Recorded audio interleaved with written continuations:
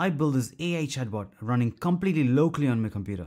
All your data remains private. Using a powerful open source tool called Nexa SDK. Run any AI model on any backend. That is a bold statement, but here you see the result. Nexa SDK supporting neural processing unit, MLX, full multimodal support, cross-platform, one line to run, OpenAI-compatible API. So when compared with Ollama, Ollama doesn't support MLX yet, it doesn't support NPU, and doesn't support full modality such as audio. Nexa infer and the model name to run any model locally on your computer. Just few lines of code to build your AI chatbot with a built-in server, and currently it is popular. And I'm going to take you through step by step how you can install this locally on your computer, download the available models, create a chatbot, and integrate this model with this application using Nexa SDK. I'll provide all the code in the description below for you to try it out. And that's exactly what we're going to see today. Let's get started. And thanks to Nexa AI for sponsoring this video. Nexa SDK. Run the latest LLMs and VLMs across GPU, NPU, CPU, and mobile. Run AI models 100% local for free.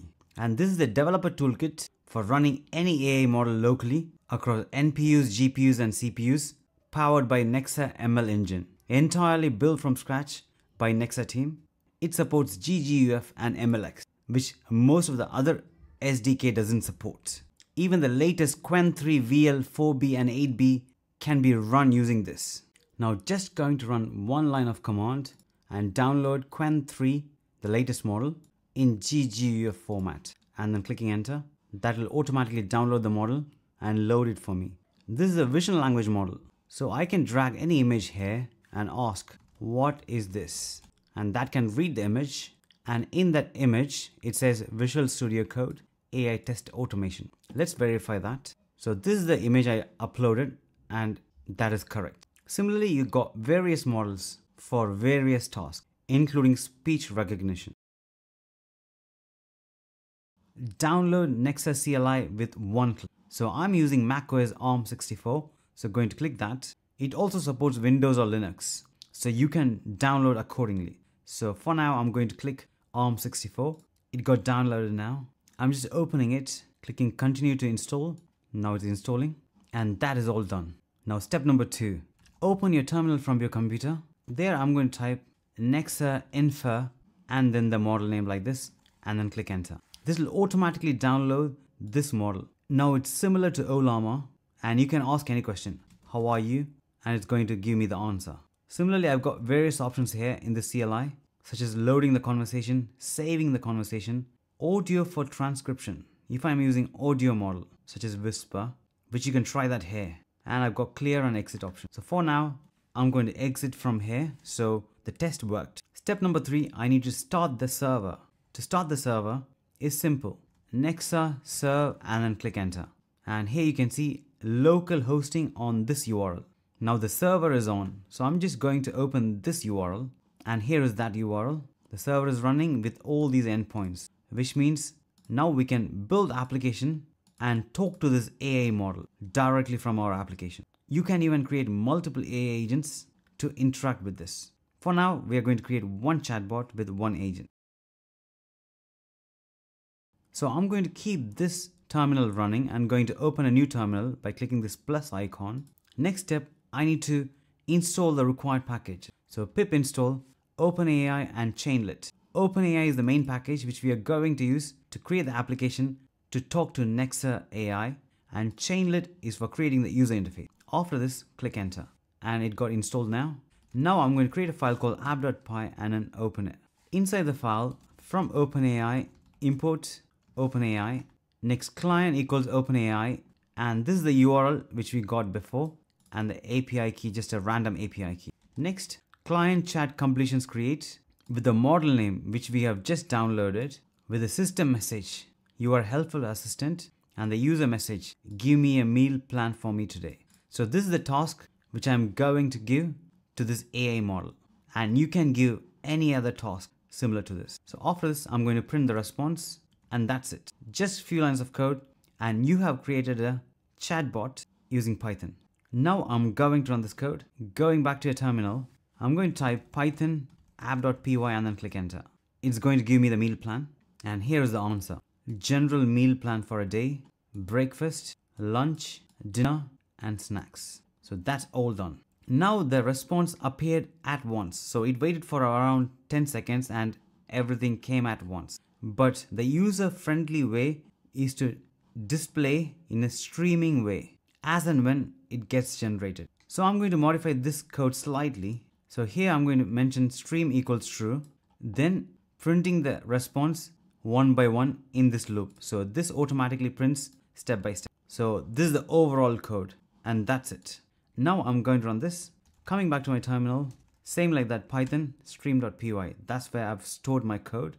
Now you can see it's slowly getting printed out in a user-friendly way, and that is really nice. Next, I need to create a user interface for this chatbot because currently it's running in the terminal. Again, I'm going to slightly modify this code. This time I'm using Chainlit.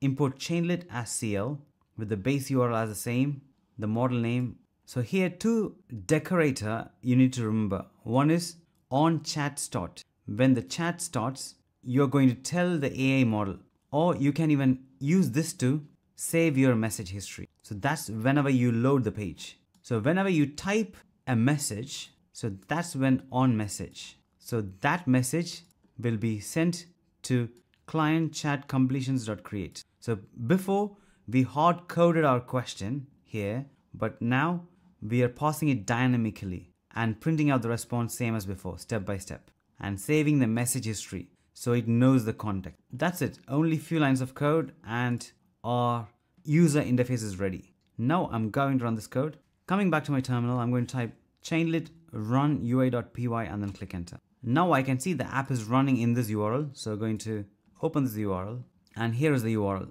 This is how it looks. So here I'm going to type, give me a meal plan for me today. And now it's generating me the response. And this is really nice. And now we have successfully built a chatbot running completely local on your computer using Nexa SDK.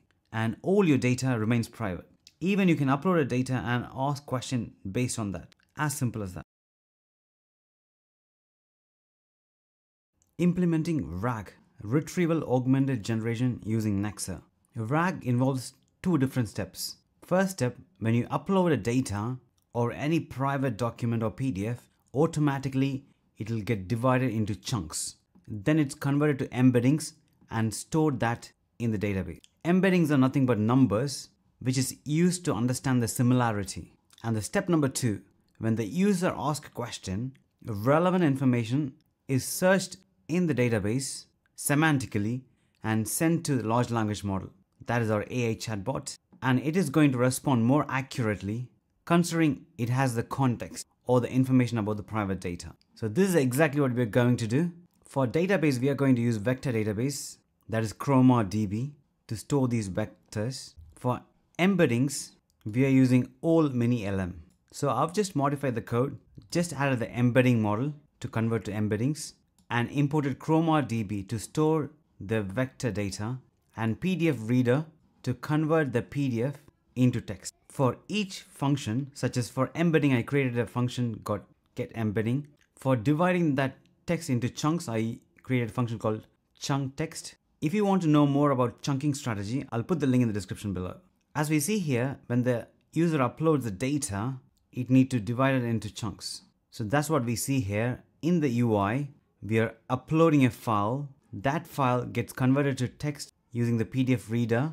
Next, it's divided to chunks, same like as shown in the image. Next, it's going to get stored in the Chroma database. So here is ChromaDB. So to add each chunk, I'm adding that like this, going through chunk one by one, adding collection.add to add each chunk. And that is the first step. So that is when you start the chat. So step number 2, on message.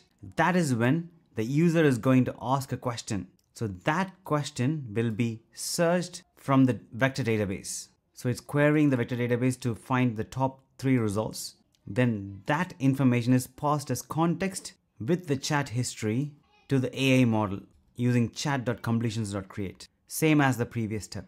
And we are going to get more accurate answer. So that's all it is. Just 2 different steps. And now I'm going to run this code. So coming back to my terminal, additionally I need to install PyPDF to convert PDF to text, then ChromaDB as a vector database, sentence transformers, that's for using the embedding model, and then click enter. Now it all got installed. Chainlit run rag.py and then click enter. Rag.py is the file where I've stored my content. First, it's loading the embedding model, then I can access the application in this URL. So I'm going to open this URL, and here's the application. So I can open a file. It's a file about agentic AI, and it got uploaded, indexed 12 chunks. You can now ask questions. I'm going to ask, tell me what is written in this IBM file. Now it started processing. At the back end, you can see automatically all those chunks getting converted to embeddings and getting stored to vector database. And the answer is here. Summary of the text provided. And that is really nice. This is the RAG Chatbot. I recently came across this Nexa SDK and I'm really impressed with that. Do try and let me know in the comments below what you think about this. I hope you like this video. Do like, share and subscribe, and thanks for watching.